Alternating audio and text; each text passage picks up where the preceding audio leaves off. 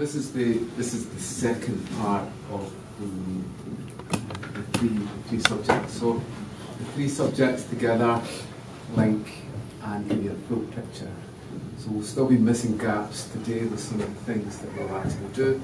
So don't worry. So we'll do hashing and digital certificates next week and really show how everything really works together. But this week what we're going to look at is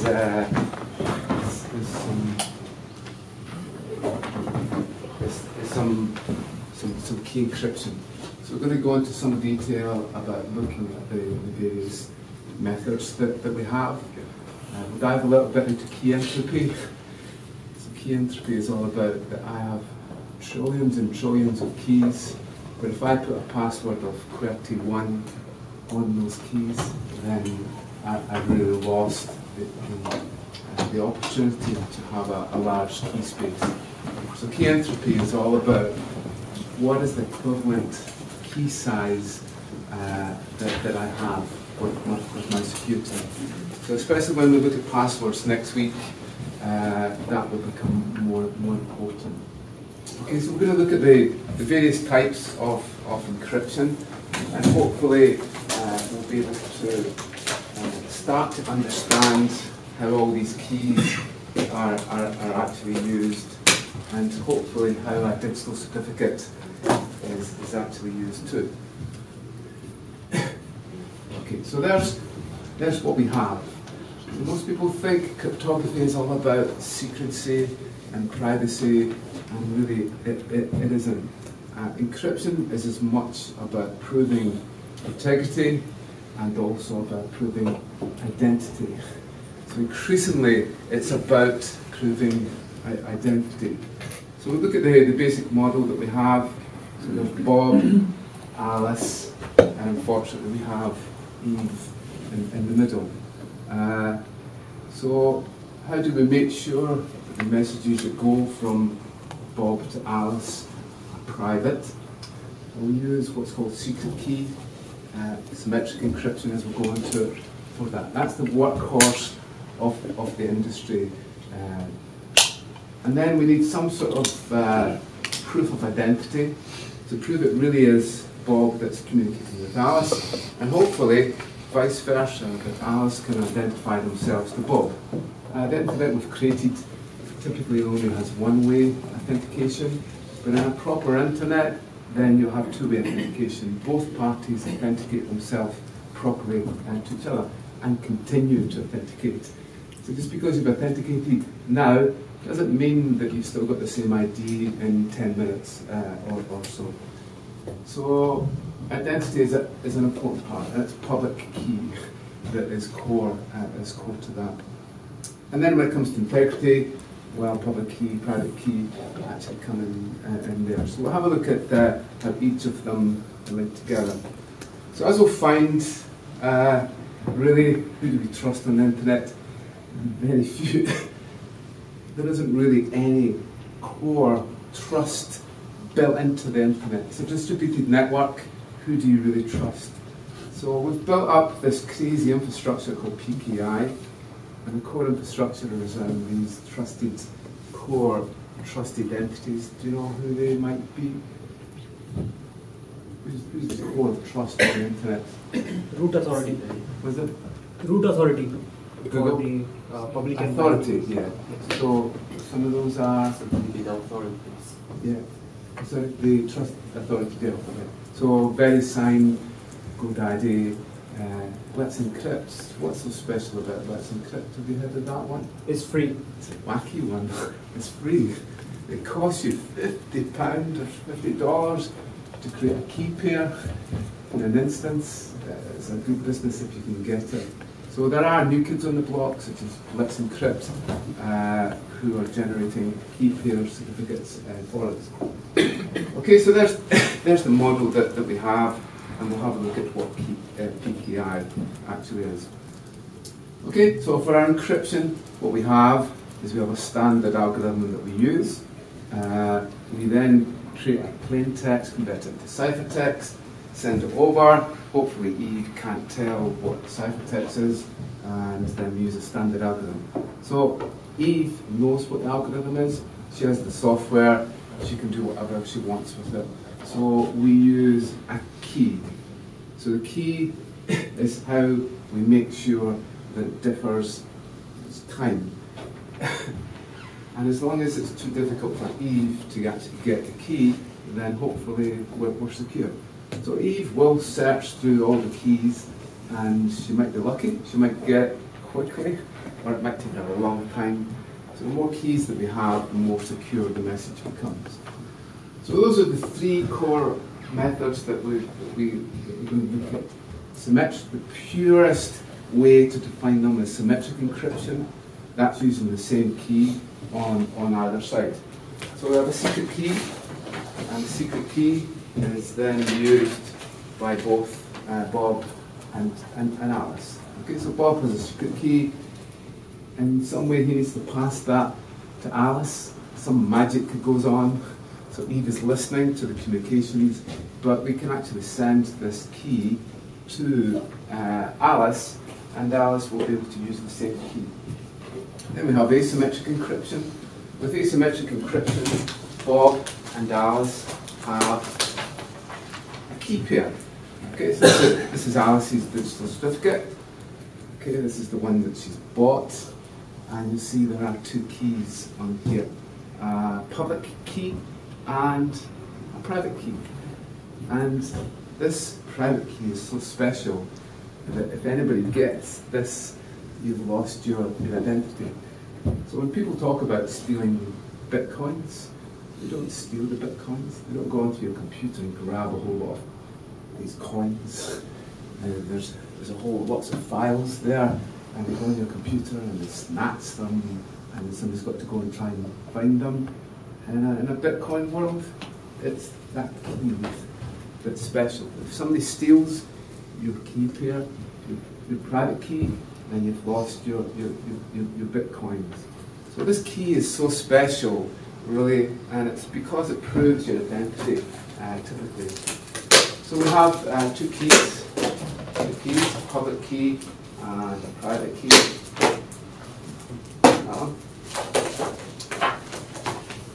Public key is like a padlock, really. I can distribute the padlocks to whoever I want, and they can use it. They can lock the box, and then only this magic private key will open the box. Everybody can have my public key, that's fine, but it's this private key that actually matters. So what we'll see is the public key is used in tandem with the symmetric key. Symmetric key does the encryption, does the privacy, and the public key is the thing that actually proves the identity. And then at the end, we have a one-way hash.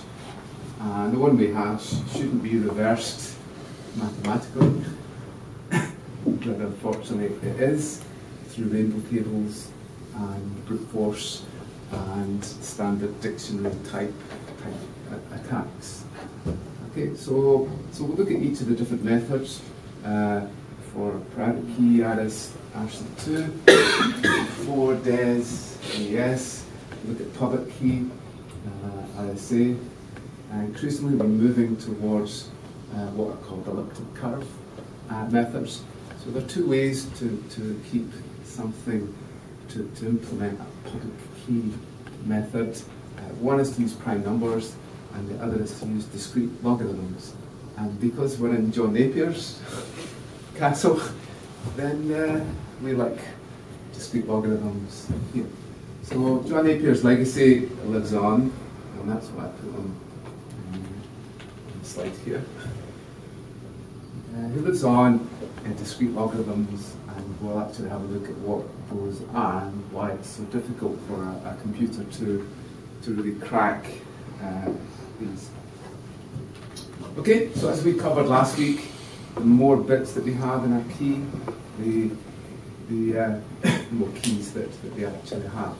But don't get fooled by this one, because you've got 128 bits encryption doesn't mean that you have the strength of 128 bits. If you don't use all the encryption keys, If you generate it from a password, then it's the amount of passwords that you're using that really determines how many equivalent keys that you actually have. Okay, but 72 bits is where we are, but every year we lose a bit. We usually lose a bit because computing power kind of doubles each year. So just because we're there now doesn't mean we'll be there anytime soon. But if quantum computers come along, then things are going to change drastically. So the way we've generally kept up is to just keep ramping up the key sizes. So we're up at 256 bit AES. That should be enough for a long time. Even a quantum computer won't crack that one. The biggest problem with quantum is that quantum just loves to factorize two numbers together. And it's public key, and especially ISA, that is open to cracking from that. Okay, so I'll give you a high-level introduction. This is what happens when you connect to the internet. When you connect to Google or your Gmail or anything that says HTTPS on it, never go anywhere and input financial details or anything like that that hasn't got a little padlock that isn't HTTPS in there. But every single time that we connect to a secure web service, this is really what happens. Basically, initially, we do a key exchange. So the key exchange will eventually generate the key that we're going to use, both us and Google. Every single time you connect a new session, it creates a brand new key. So if someone managed to crack this key, then they'll have to crack the next one, and so on. So we generate a key using key exchange.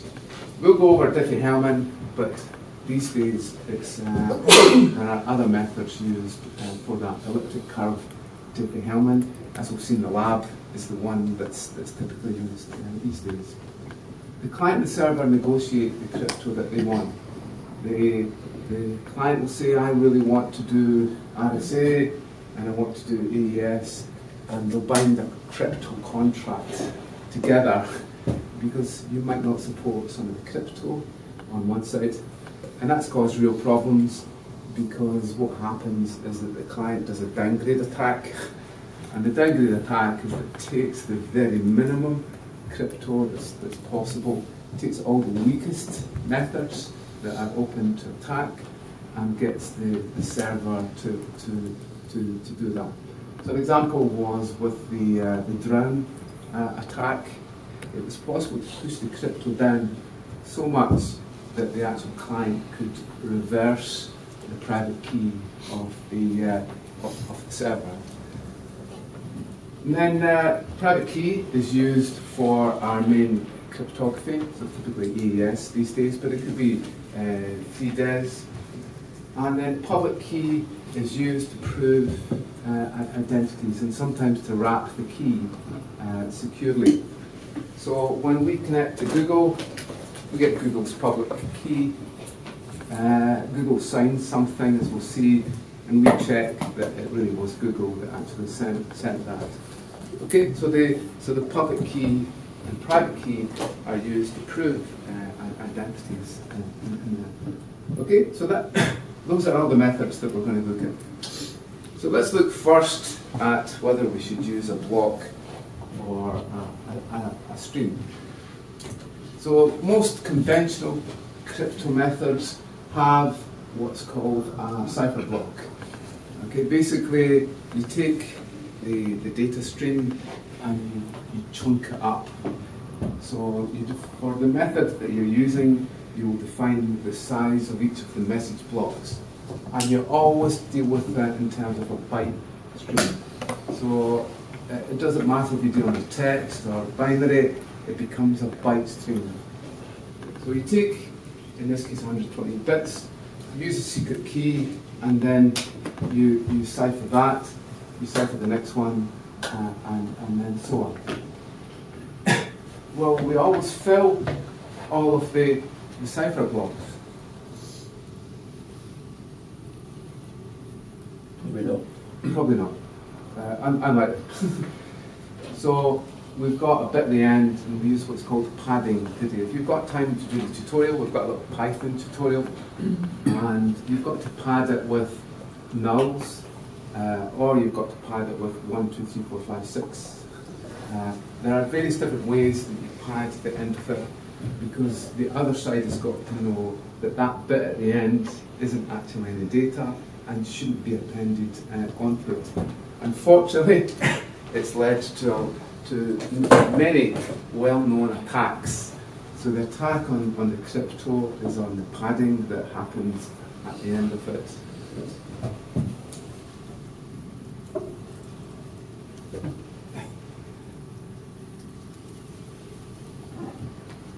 Right, so we need to decide whether we're using block or stream.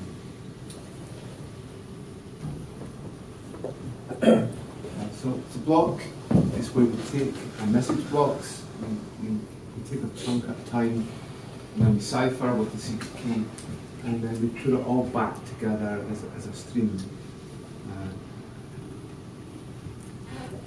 The other method that we use is what's called a stream cipher.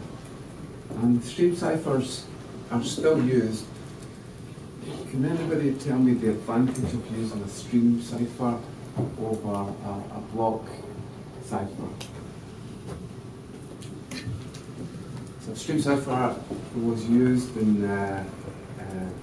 web, in Wi-Fi. And it actually was one of the weakest crypto. It had virtually every fraud you can imagine. What's the advantage of using a stream cipher as opposed to a block cipher? It's faster than block. Faster. It's faster and it's also real time. As the bits come in a stream cipher, you can decrypt them as they go in. And you see the advantage here is that you have what's called an exclusive OR gate here. Exclusive OR gate is a very simple device. With RC4, we take a secret key, such as the password. We put it in with a random seed. Do you ever know what the random seed is called? Do you remember doing the web or anything like that? It's an IV. Do you know what IV stands for? It's an initialization vector. Initialization vector, as we'll see, is a bit salt. We initialize it. Unfortunately, with web, the IV came round after about 8 hours or something like that. You just had to capture the two cipher streams at the time, exclusive OR them together, and it's possible to reverse the key. And at one time, the key was shared across the whole network, so you could actually crack all of the communications. Luckily, that doesn't happen anymore, and we use WP. So with RC4, we take the random seeds and the secret key, and we create a pseudo infinite bit stream, and then we basically just exclusive OR that with that, and that gives us our stream. So every single bit that comes along is actually ciphered that way. So it's still used, but it's obviously it's not as secure as blocks. Okay, so there's the method there. There's the RC4, and it was used in web. We take an initialization vector key, generate our infinite key, take our cipher stream, take our data stream, and then that gives us our cipher stream. As we saw last week, that's the exclusive OR type function. We take one bit at a time. A 0 and a 1 gives us a 1, a 0 and a 0 gives us a 0, a 1 and a 1 gives us a 0. So it's a standard method of ciphering. Okay, so let's first look at secret key or private key. So some of the methods that are around, so DES has been around for quite a while, 64-bit. I say 64 bits encryption key, but it's actually only 56 bits, because 8 of the bits are checksum bits. So as we've seen from before, 2 bits is the limit, so don't ever encrypt anything with DES, because it can be cracked easily. So it's still used in a lot of applications, especially in finance and in tunnels. So they created a new method called 3DES, which does it 3 times. It has 2 keys, so 2 keys gives us 112 bits equivalent. We encrypt with the first key, we decrypt with the second key, and we encrypt again with the first key. Crazy? It works. What's the downside of using 3DES, do you think? High computational cost. Yeah, so it's got to do it three times in there. So 3DES is typically just used for compatibility. If you've got to use DES, then 3DES is the one.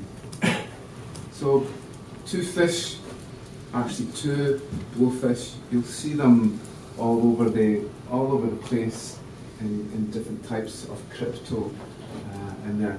But the one that won the competition for the best cryptography method through a NIST competition in 2001. It was peer-reviewed by experts, it was voted on, it went through empirical experiments to see what was the fastest. I think Blowfish was one of the contenders. But we ended up with the Ringdow method, which is now standard as EAS. So that's the one that's really used for the most robust type of encryption, and it should be fairly secure. Unfortunately, the people who make chips are quite sloppy. So here, I don't know if you've seen the YouTube video, but Dr. Owen Lowe here takes an Arduino, listens to the power supply, and watches for the little spikes, and he manages to break a 128-bit AES key in 20 minutes. But watch it online if you've got time to do it. But what happens is that because there's crypto rounds, and as it's doing the crypto, the power supply spikes, and if you actually analyse the spikes over time, if you take samples of it, you can actually easily reverse engineer. And I actually found, I don't know if you've seen the research paper, I'll send it, somebody managed to crack the encryption keys on a mobile phone with an antennae next door. And these devices leak radio emissions all the time, and you can actually listen to the radio waves that they give off and pick off the encryption keys. Okay, so that's the methods that we use. There's a whole lot of other ones that are there too. Okay, so those are the 3 big contenders: DES, Ringdow, AES, and RC2, the main encryption methods. So the problem that we've got is that how can we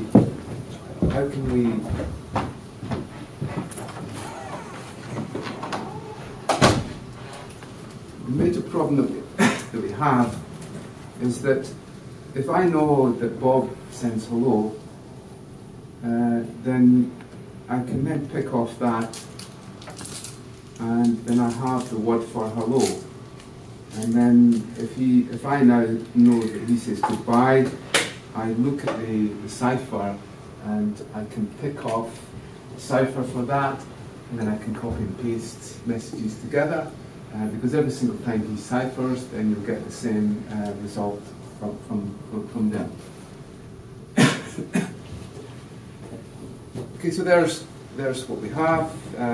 So we could do a replay attack.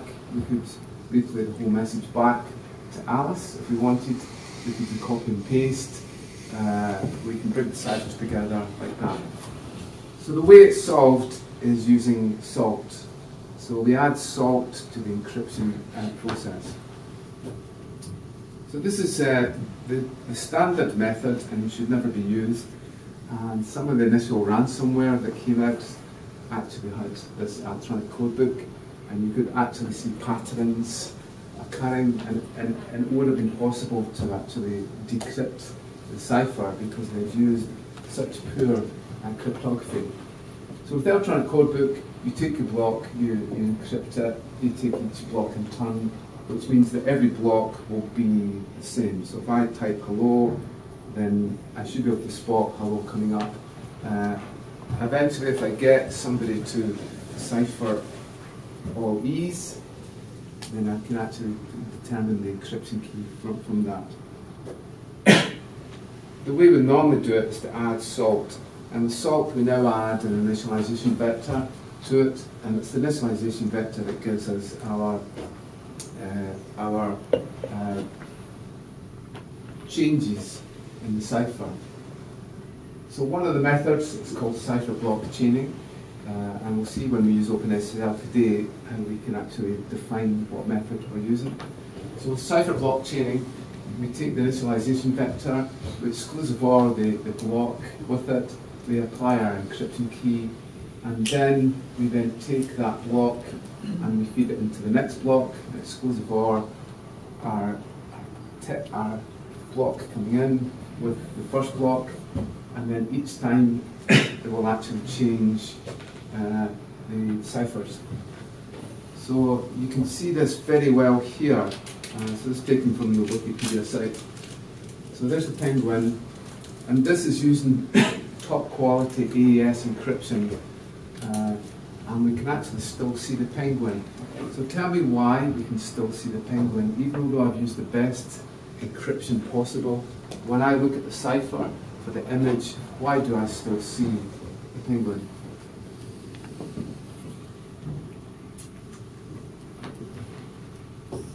You've got runs of data that are just the same, big That's chunks of the same data. So we've got big chunks of white there, and they're going to be ciphered and the same here. There's another big chunk of white, and so on. So the way images are set up is or parsed as in little pixel blocks. So the same pixel block will come out the same in the other one. But if you use CBC, then you actually see it looks like encryption is that it should be completely random and noisy. So this is the image here using CBC. So then to store the salt. If I cipher something and send it to you, I want to send you the salt. So you've got the key, that's fine. Do I have to now send you the salt? What do you think? Is that bad?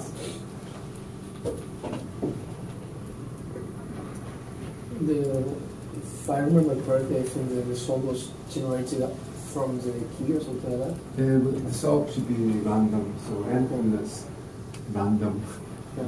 your Yes, keystrokes. it's not in the process of the key generation. It's a random number that's converted into something.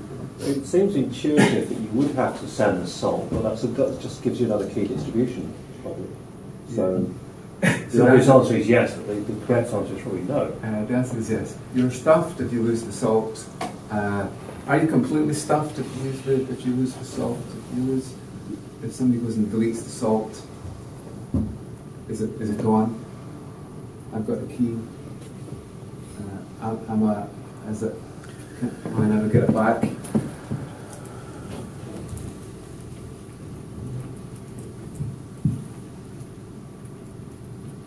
What do you think? I've went and deleted the salt that goes along with the message. I've got the key.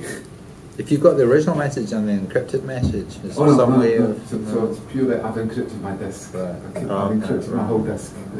I've got the most important presentation ever I'm going to give, and I've got the encryption key and everything's fine. And it's been salted. Am I stuffed because I've lost the salt? What do you think? It's not an easy question. So what do you think? How could I get around it? I think you may have difficult trying to get the data back if the salt is not available. So say again? I said there may be difficulty trying to recruit. It's difficult, yeah, but if challenged, if you're investigating a really bad crime and you've got the encryption key, you've got the cipher, is it possible, and not the salt, is it possible for you to get that back? You get it, but so assemble the data together, because the sort is to generate a randomness of the message. So piecing everything back together may be challenging without the sort. That's right, but it's possible. So it's possible because if the salt is quite small, then all we have to do is to go through all the different salt values. So a salt value looks like FD12 if it's quite a small salt. So it makes it more difficult for especially when we look at hashing for passwords. The salt must always be contained within alongside the hash value. So don't ever run passwords and instructions without ever salting. But if you lose the salt, then it is possible to recover it, but it depends the length of the salt and the size of the initialization vector. I think for web that was 24 bits, so it's not going to take you that long to whip through all the 24 bits to actually find it, which means that an attacker might be able to determine that the salt that was actually used. So how does sender and receiver agree on the salt value? So whoever generates the key, or whoever generates, whoever generates the cipher text will generate the salt at the same time. They will send the cipher text and the salt to the other side. So it's whoever creates the cipher is the one that creates the salt. In the lab today we'll look at the salt that we create. So the other thing that we have, the other problem we have now is that how, if we're using a secret key, how do we get a key from Bob to Alice? Okay, so that's how can we get that communication to happen to make sure that Eve doesn't end up with the secret key? So that was solved by this guy here. He was the chief technical architect for Sun Microsystems for a while, but this is Whitfield Diffie. So Whitfield Diffie proposed that there might be a trapdoor function, and a trapdoor function is that we might be able to create two keys together that are special. We use one and then we use the other one.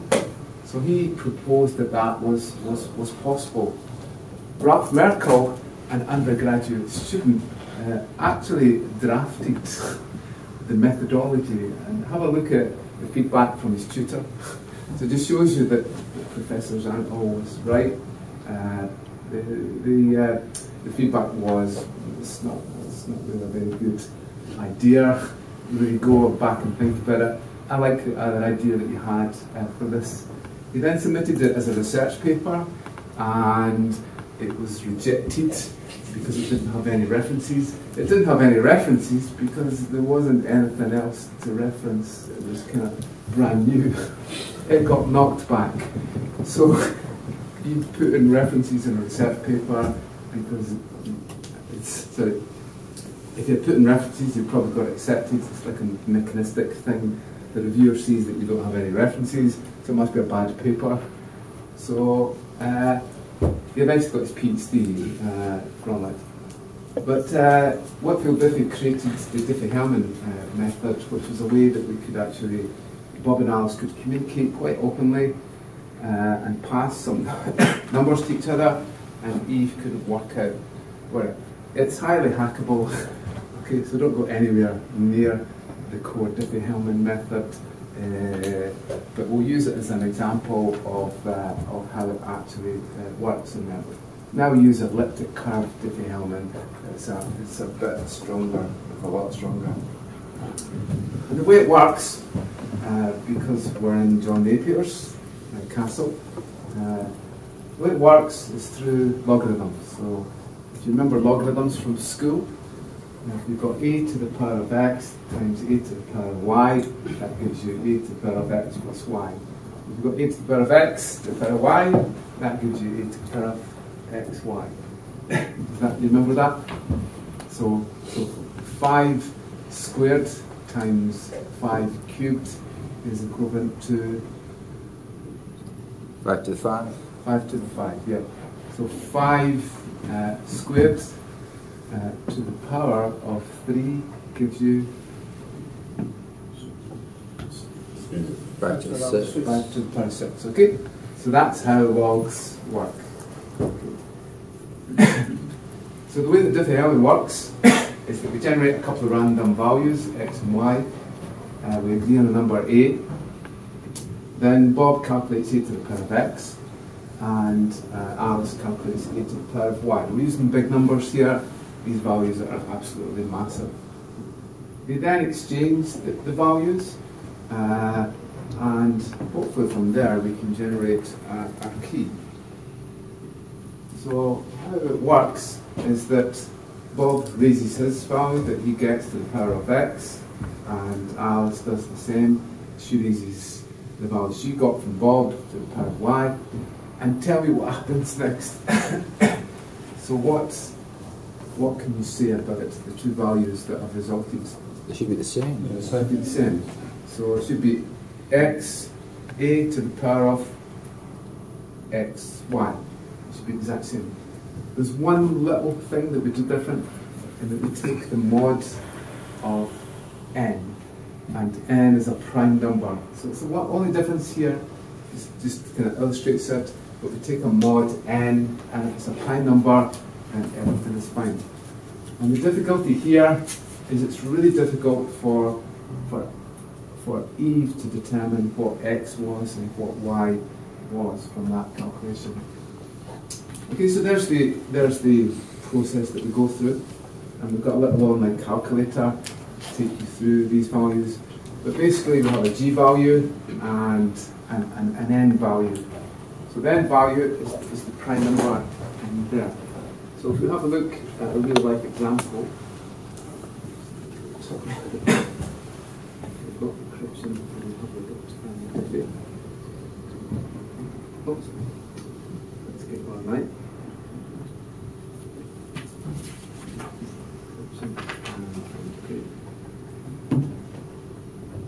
Just take about minutes. Get one right.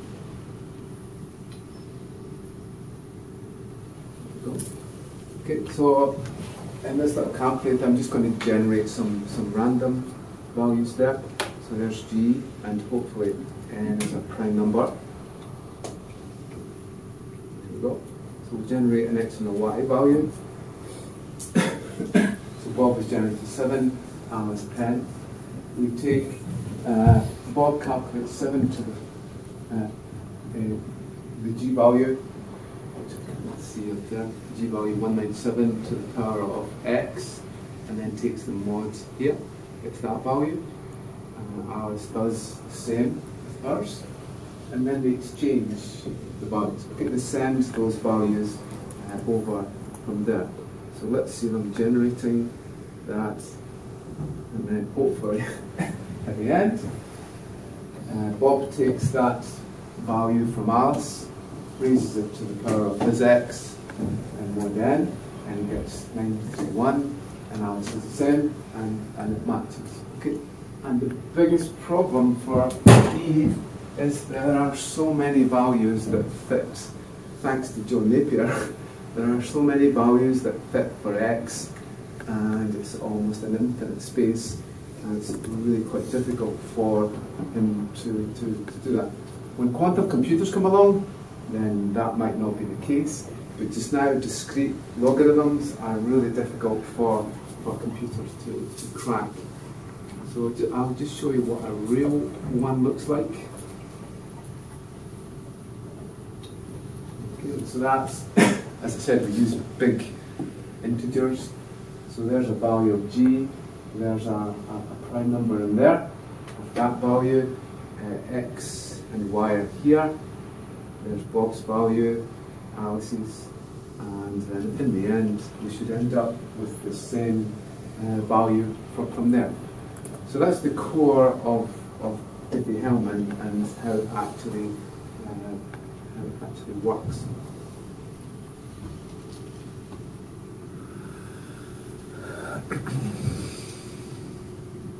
Unfortunately, and it's always an unfortunate with encryption.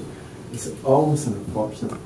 The cryptography works really well as long as there's no problems in it and people don't make mistakes and so on.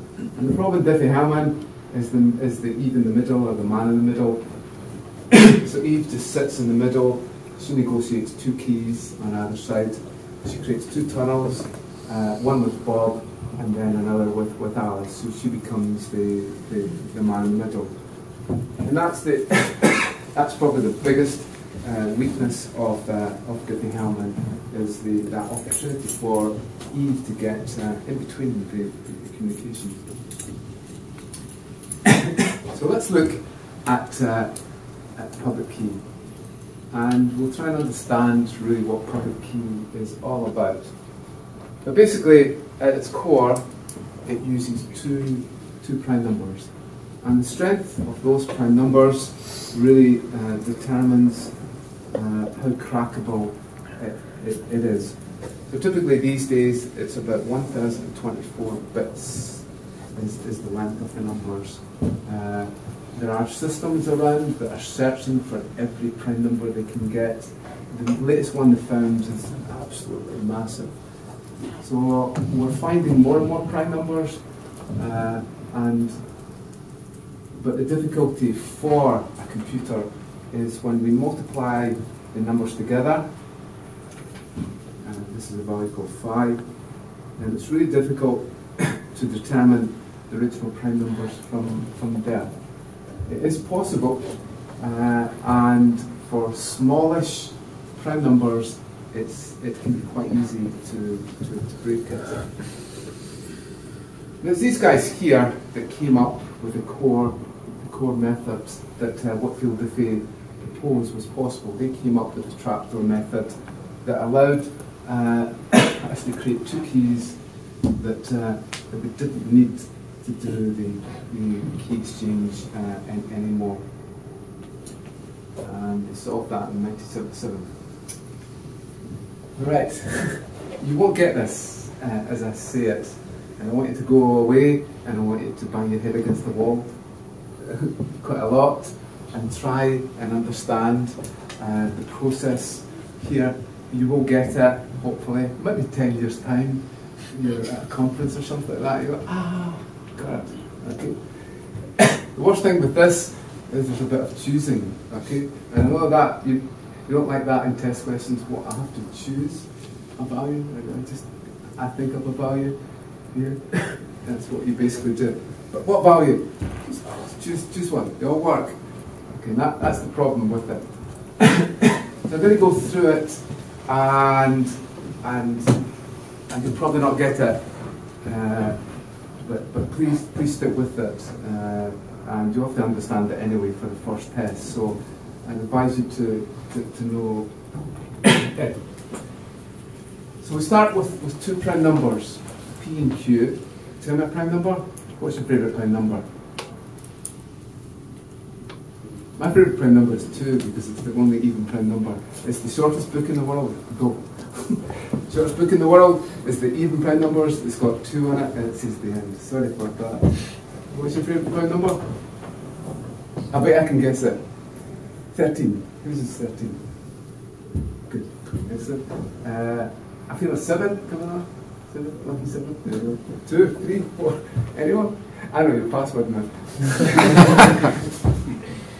Okay. Is there a 17 in the audience? Probably not. Well, there is. So everybody's got their own favourite prime numbers.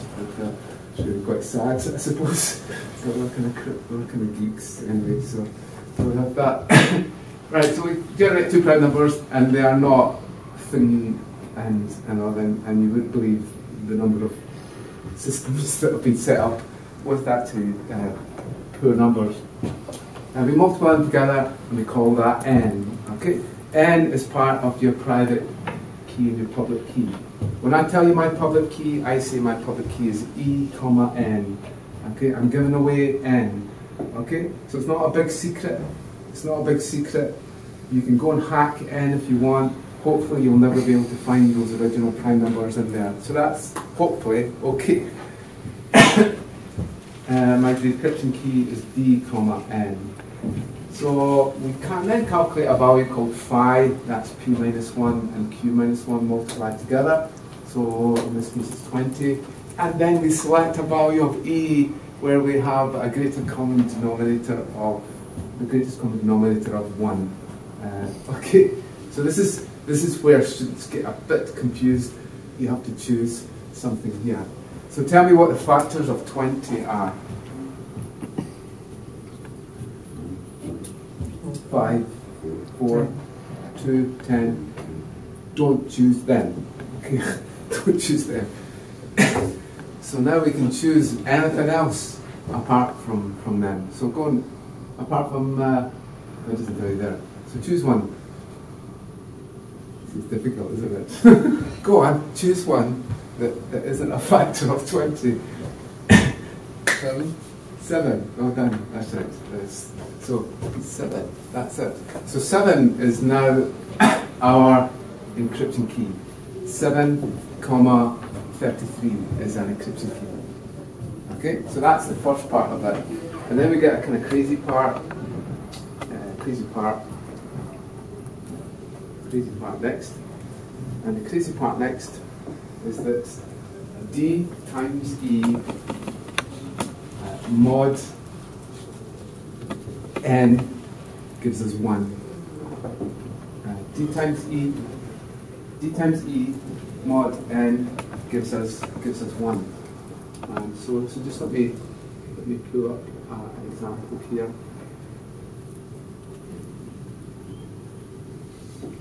Talk you through that. Okay, so we need to now find a value. So in this case I've selected 3, not 7, sorry. We need to find a value for D to make the encryption key times the decryption key mod of this phi number equal to 1. So the value that would fit there is 7. Does anybody see that? 3 times 7 is 21, and then mod 20 gives us 1.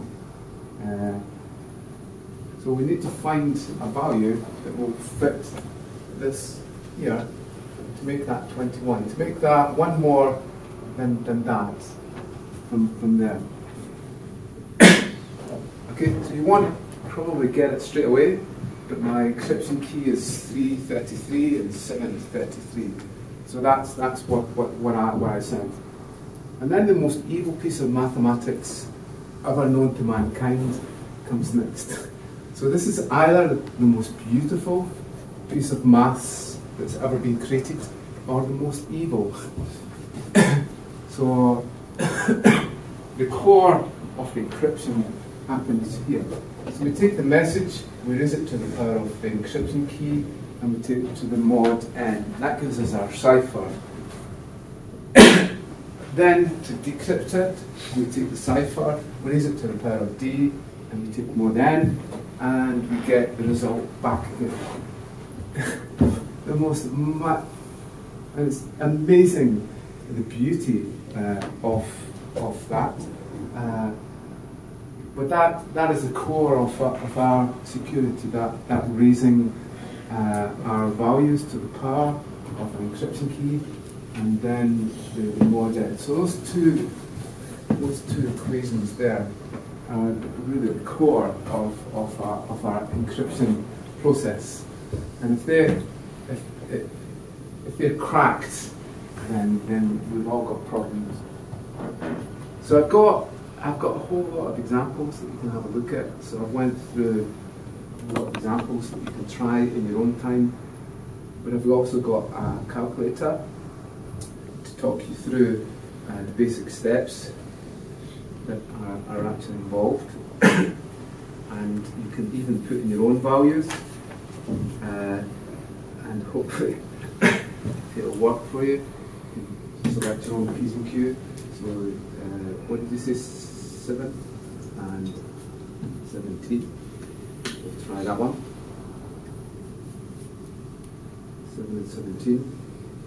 There we go, there's 17. This is N, that gives us 5. And we choose a number that doesn't share any factors with that one. We then generate D based on this D times N mod 5 is 1. It gives us that. That gives us our 2 keys there. And then, hopefully, when we generate a message and we encrypt it and decrypt it, it's synced. Okay? So it's really nice that you actually know if you're right, because if you go through it all and you end up with the same message as you had originally, then you know it actually works. Does anybody have any questions about that just now? You really need to go away and have a think and try a few examples, and you won't get it for a while, but hopefully you will get it eventually. Okay, so that's the core of RSA and what RSA actually does. Right, so what we're going to do is I'm going to take you through how you prove identity and how public key keeps things secret. So what I've got here, if you look at it, I've got a couple of keys for Bob and Alice. So as we'll look at, when you generate a certificate, you get a key pair, a public key and a private key, and you never let that, you never let anyone externally get access to this key pair. So what you distribute is a public key. And it's this public key which will prove your identity. So we'll go through the basic steps that are actually involved in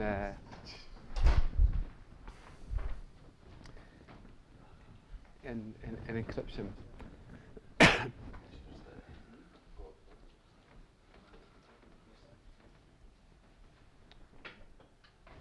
Okay, so there's the starting point that we have.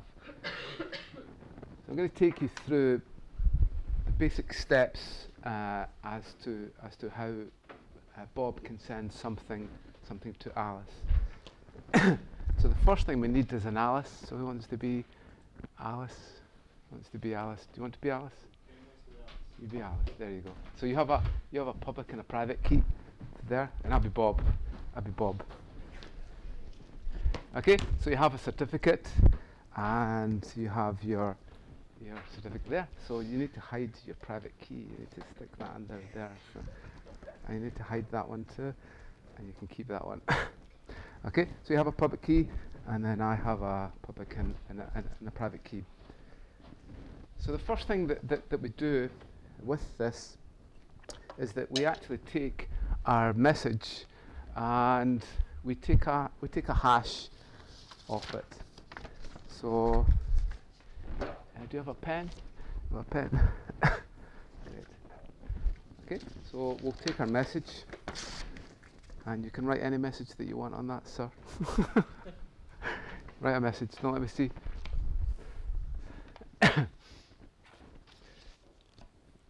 It's just a short message. It doesn't have to be a long message. Okay, so can you remember how many characters you used in that message? See, that's what happens when you have a long message. 12. Is it? What is it? 10? 12? We'll find out eventually. So just estimate it just now. Okay, 6. 6. You took that long to count up to 6. Okay, so we have 6. Okay, this is normally a hash value that I've got. So I take the message and I take a hash of it. In this case, we're just using a very simple hash. So I take my boxes here, and then what I'm going to do is I'm going to encrypt this. I'll come back onto this, and what I'm going to do is I'm going to use my private key to encrypt this little box, and we'll see how that works later. Okay, so I'm just going to take that little hash value and I'm going to encrypt it. See, no expense was spared in the setup of the experiment. I have a colour laser printer at home and tins. So you get these tins from IKEA, by the way. Downstairs in IKEA, £30. I did once do a presentation down in London where I was to give a presentation about cryptography to the FSA, and I took my tins with me and I took my tape. I actually had the DAB radio, I promise, in my bag, and as I was going through security, they go, come over here, go, could you take what's in your bag out of your bag? And I had these tins stacked up like this, and I said, sir, could you now open the tin, please? I go, okay. And sir, could you now just take what's inside the tin and could you just put it on the table? And I could just see the CCTV cameras all starting to point towards me, and then the uncocking of the machine guns. And I'm shaking by this point. I got that's there, and I took this tin out and I put it on the table, and you can see that we're getting quite worried. I said, sir, could you now open up that tin and put what the contents of that? I'm shaking. I took that one out, and I said, sir, could you now? We're really getting quite upset by this time. Now, sir, could you actually take that tin and open up? And it eventually opened up, and it was tape that was inside it. And I had to explain the whole presentation, and I think they got so bored. Get the guy out of here. So I have problems when I go through security. Now I always get stopped at security, and I think it's probably a historical thing. Okay, so you can get these tins in IKEA if you want. So what I've done is I've taken my private key and then I've encrypted this little hash value of it. So without looking at the message, I take the message, I put it into the box, and I put it along with the encrypted hash that I've got. So now I'm sending this to Alice. Which key should I now use for her to be able to decrypt it? Okay, you've got a choice. There's my private key. You're not allowed to see that. That's it there. Then my public key. You've got public key, private key. Which key should I use to encrypt this? Was it? Alice's public key. Well, well done. It was the wrong answer, because normally I get the wrong answer and I can explain why not. Okay, so let's go through another scenario. So tell me another scenario that's possible that doesn't involve Alice's public key. You said public key, didn't you? Yes. Yeah. So tell me another scenario that would work. Bob's private key, that works, okay? Bob's private key, I encrypt with my private key, and then I give it to Alice, and then what key will she use to decrypt it? Yeah. So that works, isn't that great? Oh, so tell me the problem with that. Anyone can know your public key. Yeah, so anybody can. And in fact, I can get the message back, and I can still look at it. So what we need is Alice's public key. Okay, she gives me that with the certificate. Okay, so she sends me this, and she's got our public key on there. So then we encrypt with our public key. And there, so that's red, and it's not so easy. Okay, so we encrypt that with a public key. Okay, so it's really secure. This is electrical tape, so nobody's going to be cracking this one anytime soon. Okay, so then we send that to Alice. Alice gets it there. There you go. So tell me which key she'll now use to be able to decrypt the her private key. Okay, get your private key out. Don't show anybody. Okay, tap it. No, tap. No, just rest it. Tap, tap, tap. Tap, tap, tap. No, your hand. The tin. Tap, tap, tap, tap, tap. That's it. Okay, now take the tape off. No, not your hand. No. Okay, and now open the box. Okay then. So I didn't read your message at all, sir. No, I didn't. So take the message out, and there should be a message in there. I think, is there? Is there a message in there? So the message says, is it written on? It's a bit difficult to read. What does it say? Banana.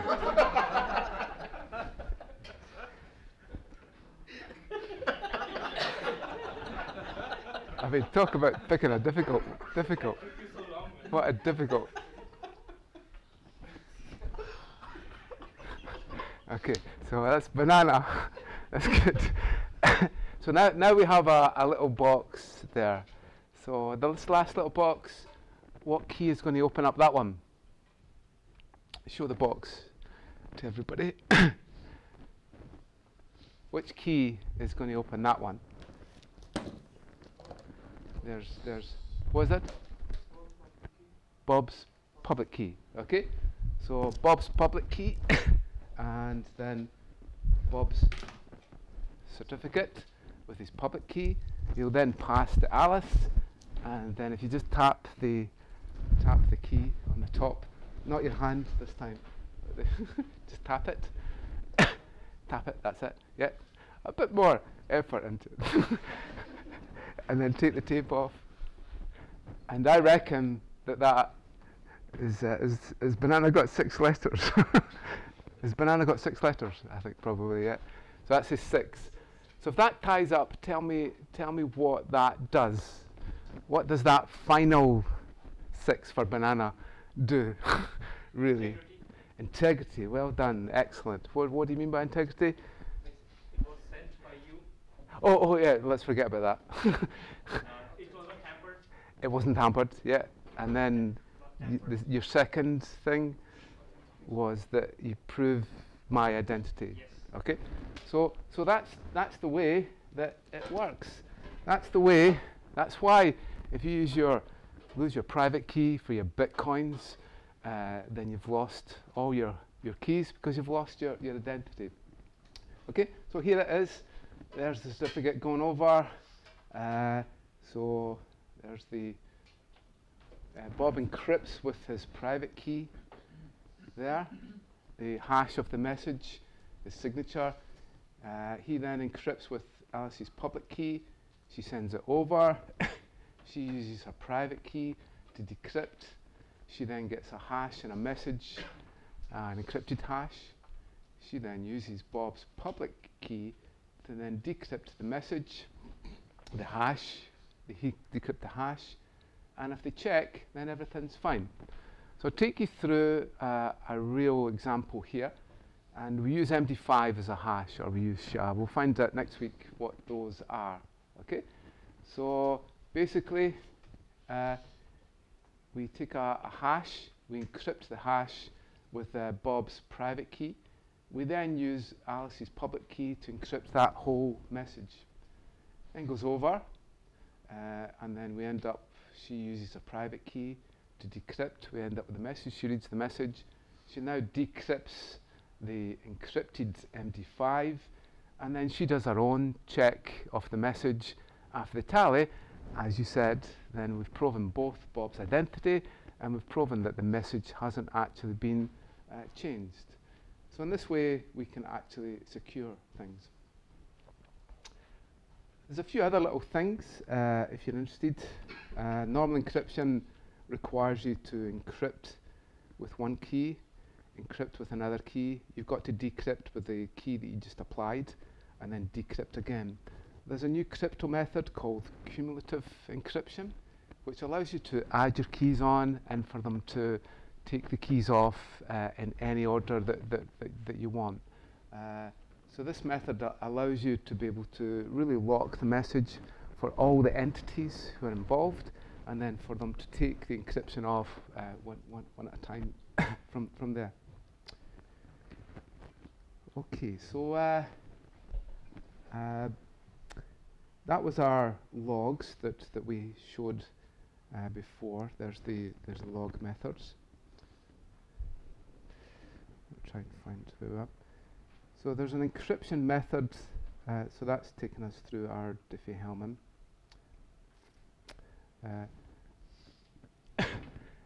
So the process that we looked at before to cipher was this process where we take our encryption key and we take a prime number and then we create our cipher. The big problem for Eve is the difficulty in finding out the value of X from that in there. Because there are so many solutions for X that would actually give us that answer there. So the core security of this is that method there. Okay, so let's run that. Okay, it's unbelievable that after 40 odd years we still cannot verify that the email that we receive was actually sent by the person who sent it. So you'll get phishing emails. I got one the other day from Apple. It said it was from Apple, and it was a Netflix subscription, and I kind of panicked until I seen when I rolled over the link that it certainly didn't go to Apple. When I did go to the link, because I do that, I did go to the link, it took me to a page that had been scraped from Apple, but they had they had used the word password instead of password, which kind of gave the game away. But if you looked at the HTML tags, you actually found that the post didn't go to Apple, it went to their server. And people are tricked because they think that if they've got a Netflix subscription, then some things went wrong, and they've just been, and they'll panic generally. So it's unbelievable that in the 21st century, in the cyber age, we cannot verify the contents of an email message and then who actually sent it. And also, if somebody gets access to our Exchange post office, they can hack every single message that's on that. So really we need to move away from that and more towards proving identity. And this guy here nearly went to prison because of that. So he said that this is a crazy world, that I can't tell the identity of someone who sends me an email, and also how can we secure the message so that only the person who reads it is the one who will read it. So the way it's done, this is, do anybody know who that is? This is Bill Buchanan. What was it? This is Bill Buchanan. This is Bill Buchanan. That's not me. Well done. Banana. I'll check. It's got 6 letters. Has it got 6 letters? Is it? I can't think. Yeah, it's not easy, is it? No, it's not. Well spotted. That's not me. Okay. That's not me. That's not me. I don't have a beard. I've got glasses. I don't fold my arms and things like that in that way. Do you know anybody who that is?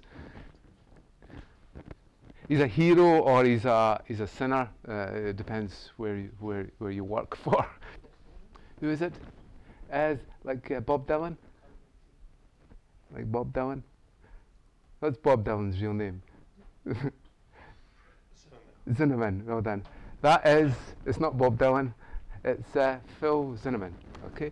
So he invented or created PGP, which is pretty good privacy. And it's the only show in town, roughly, but it's a nightmare. You end up with a keyring and so on. I don't know if you've ever dealt with PGP. Has anybody ever sent an email to anybody with PGP? Well done, good. I'll send you my public key tonight, and then you can send me an email, okay? In fact, I'll give you all a challenge.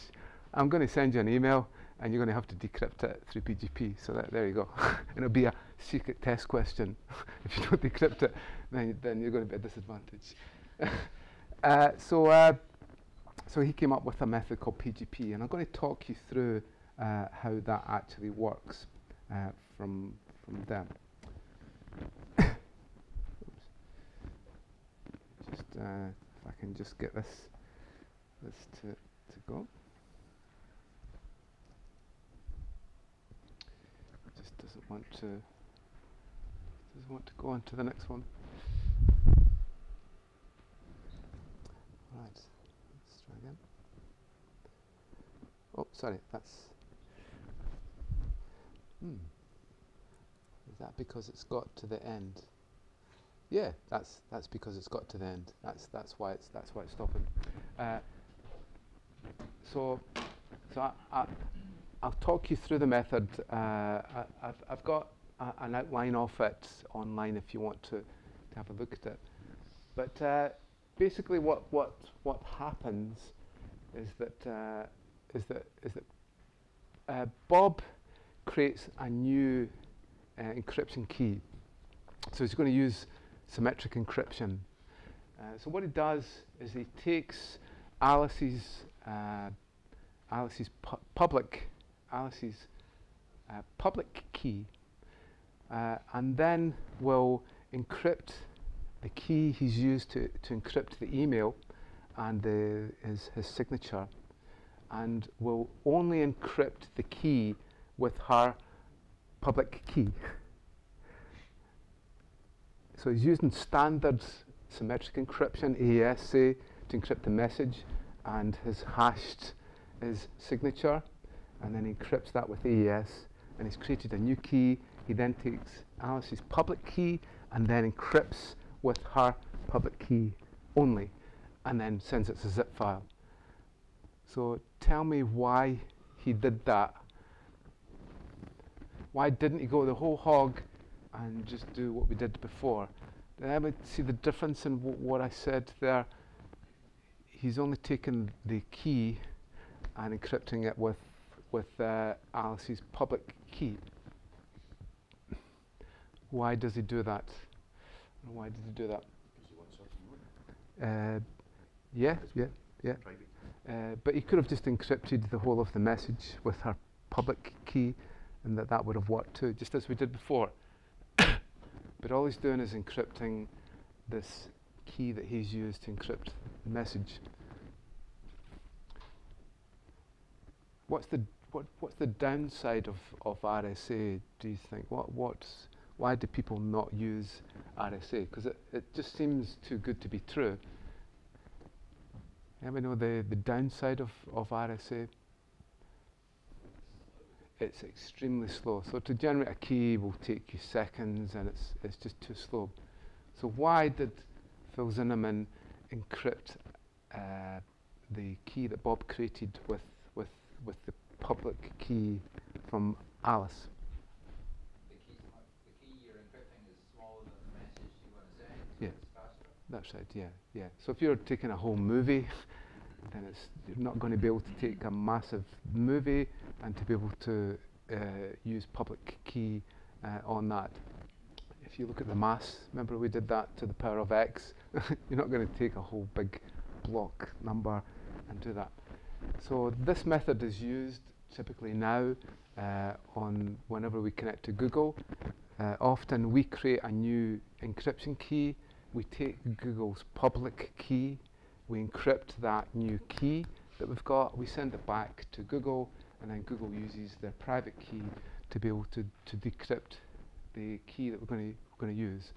Okay, so that's an advancement that he set up for encryption.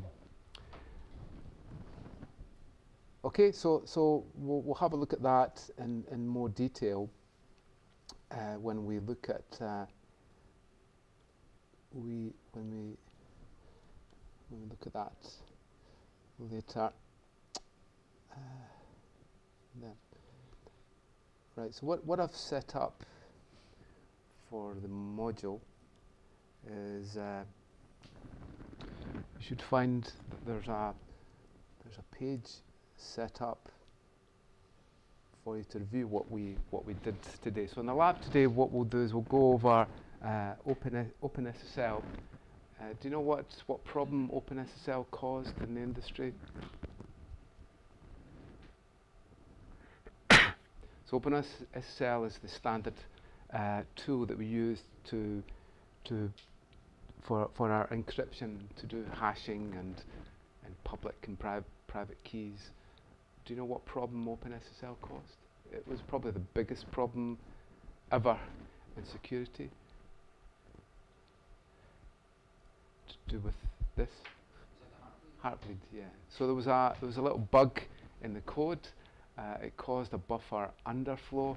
A buffer underflow is that when you try to fill an area of memory with data that doesn't actually exist, and then you lift it back again, you actually pull back whatever was in the memory of the running server, which meant that any encryption keys, any passwords that were sitting in memory were lifted.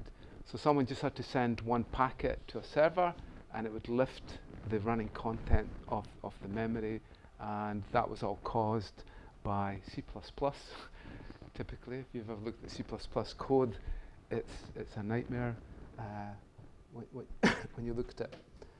So we've outlined some questions there, but you should find on the main site that we've set up a whole lot of examples for you to use from here. Okay, so if you want to have a look at any of the methods that we've been looking at, then you should find there's material there for each of the different types. Generally, we've moved away from using C# and Java towards Python, especially because there are just some. I mean, at its core, it's C++.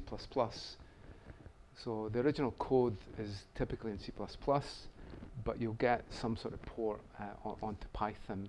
So I strongly advise you to get into Python, or at least to get into OpenSSL, because there are some things that you really just can't do without integrating the code.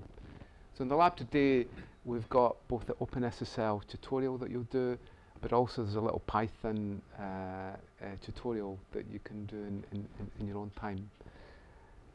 Does anybody have any questions at all in what we've actually done at all? Well, what I'll do is I'll just make a start on hashing. If I can find it.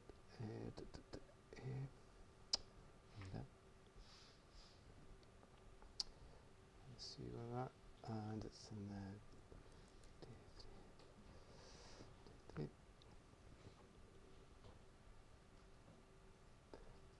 So I'll give you a little introduction to hashing methods, and we'll continue it next week. Get set up. Done that.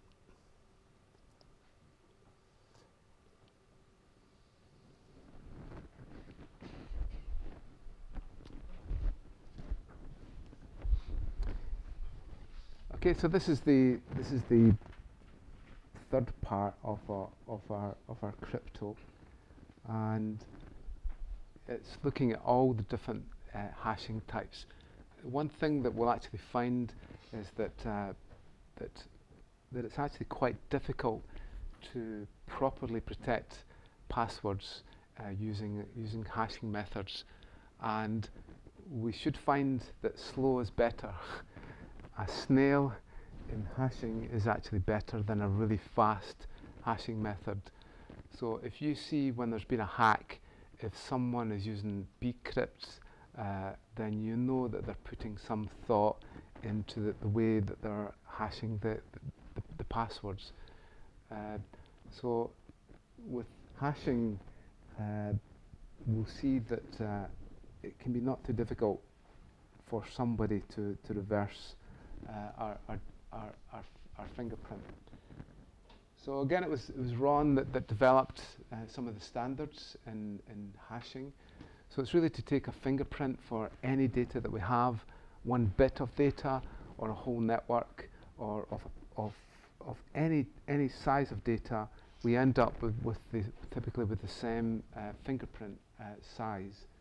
So MD5 was used for a while, and MD5 looks like this. It's 128 bits. So 128 bits translates to how many characters for hex?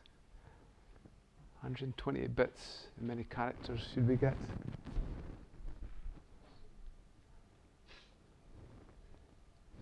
32. So it should be 32 there.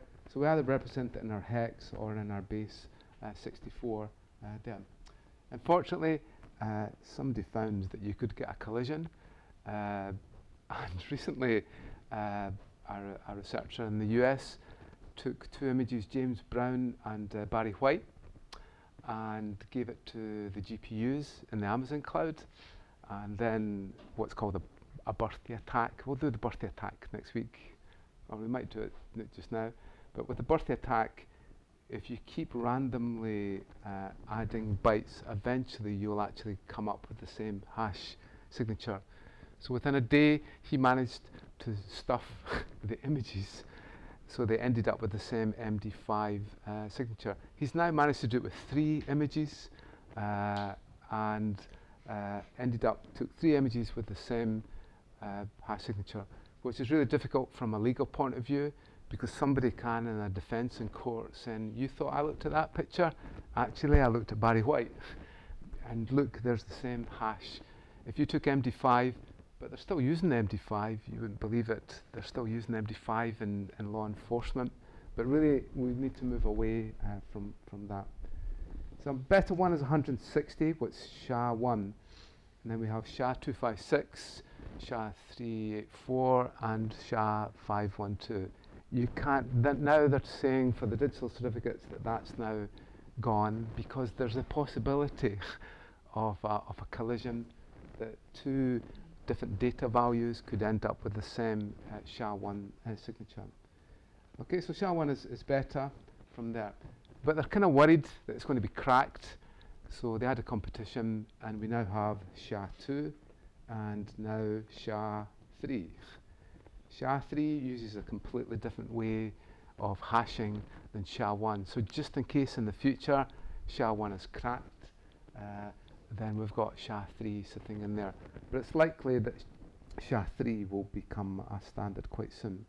Okay, so basically just, if we just change even one bit of data, it will completely change the hash, which isn't actually great from an investigation point of view, because if somebody changes one bit in an image, then it's going to change the whole of the hash signature. So there's research work going on to what's called similarity hashing methods, where if I just change a little bit in a document, say, then the hash looks kind of the same, but I can tell what's actually changed from it. But there are static ones look like that and will generally change. And it's OpenSSL that we typically look to be able to create our hashes, and we'll do that in the lab today. So this is creating our hash value for us then. So we typically do it in operating systems for files, where we'll take our files, we'll take a hash of them, and then to prove the identity of all our files, we just keep checking the hash value. So something like Tripwire will have a whole list of hash values, and then whenever a file changes, it checks that against the hash value, and we'll say if we'll know if the file has actually been changed. And we see it in certificates. So you see there's a thumbprint in there, and in this case we have a SHA thumbprint, and the thumbprint is really defining the whole of the certificate. And when we check the hash thumbprint, it should tally up with the whole of the certificate. We see it in Windows passwords. So we have MD4 and empty passwords, and this is stored in the Windows registry. And we see also in Cisco configs. So here we actually see an MD5 password is we'll find out that value there gives us an indication as to what the hashing method is that we're actually using. And the one thing to notice from here that we'll go on to is it's lacking another little, it's this value here is the salt value. So the dollars are significant in it. The first dollar identifies the hashing method that we're using. The second dollars identifies the salt, as we talked about, because we also salt our hashing values. And then the last value is the actual hash value. So you kind of worry when you see this in your config that somebody could take this and actually crack the password for the system. So they're cracked, as you may already know, using either a dictionary attack where we take common words and then we just go through and we pre-cook them for the hash value, or it could be attacked from a rainbow table where we've already got these tables made up with all the most common passwords, and all we have to do is to go down the table and find the value that matches, and then we can link back to the original password.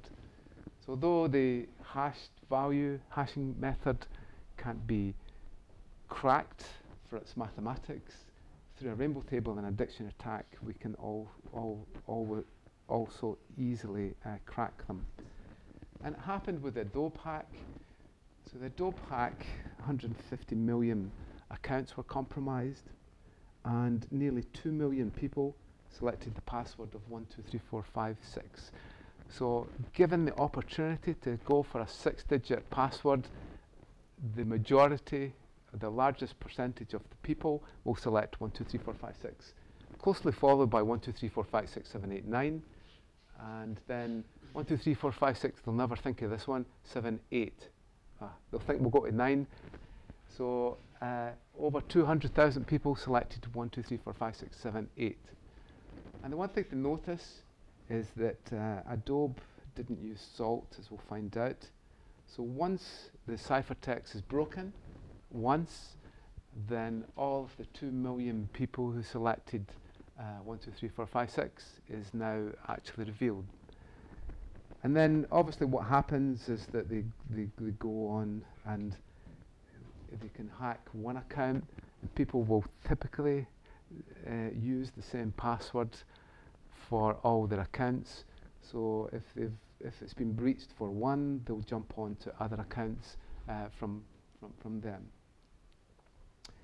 Okay, so a key or important part of this is the basic strength of our passwords. So if I've got a 7-digit password, and if you use regular expressions, you'll notice what that says. That's anything from an A to a Z, lowercase. So how would I calculate the total number of passwords that are possible? I've got a 7-digit password. I can only use A to Z, lowercase. How many passwords do I have? 26 to the power of 7. If I've got a 7-digit password, now A to Z, and big, that should be a big A to Z there. How many passwords have I got now? 52 to the power of 7. And now, make it a bit more difficult. I've got A to Z, big A to Z, and I can actually add in squiggly characters and things like that. So how many passwords have I got now? 62? We'll approximate that to the power of 7. Okay, so now you get these hash crackers. You can buy one. They take a lot of energy, but you've got it in your Xbox. Your Xbox has a GPU in it, has 4,000 crackers in it. Your NVIDIA card will quite happily crack this type of thing. It's a really easy thing for them to do. They just keep trying to crack until they actually find it.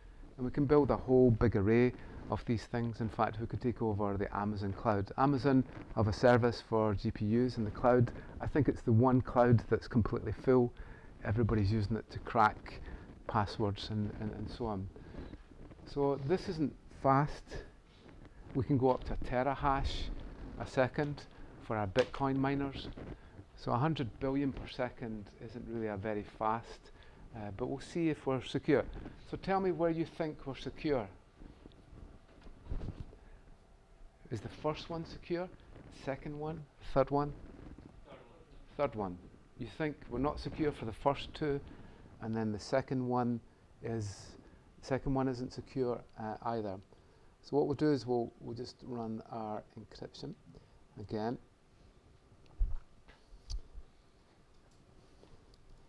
Let's find our password strength. Okay, so I've set up a little calculator here. Did we say 10 billion? So we're going to do 10 billion cracks per second, and let's do it as a parallel processing machine. Let's say we've got an NVIDIA GPU, so it's got 4,000 cores in it, and we're going to go for A to Z. So, oh boy.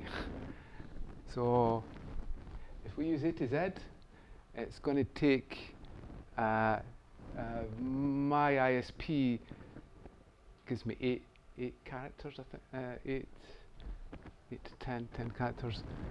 10 characters, every single password is cracked in 3 seconds. On average, 1.5 seconds. 3 seconds to crack every single password for lowercase A to Z. Okay, so don't ever tell anybody to use just lowercase because they're cracked in an instance. So we'll now try big A to Z. That's a bit better. So for our 7 digits, 0.03 seconds. 30 milliseconds will crack every single one of those passwords. So we'll add in 0 to 9, and we'll add in some characters in there and see where we get. So now it takes 0.1 second to crack 7-digit password. Okay, so we're all agreeing that that's not looking very good, is it? So if we even add in 0 to 9, then it takes 0.3 seconds to crack every single. So if you use squiggly, smiley face, $5, $9, whatever, it's cracked almost in an instance.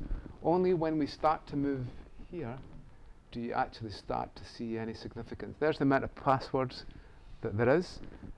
So with 10 digits, it's 1.3 days from there. So, and even if we took it right up, but if we did it with bcrypt, bcrypt does 200 per second. You go, that's crazy. I want the best, but if we use bcrypt, this is going to go mental, but if I use bcrypt, and then even my 7-digit password is going to take so long to crack. So I'll go into more detail of what bcrypt does and what the other really slow one does, but sometimes slowness is actually really good in security, and especially in here. So there you go. It's going to take you a long time to crack that. Okay, so we'll go into more detail into hashing methods next week and how we use salt, and that should give us a better understanding of password hashing. Thanks.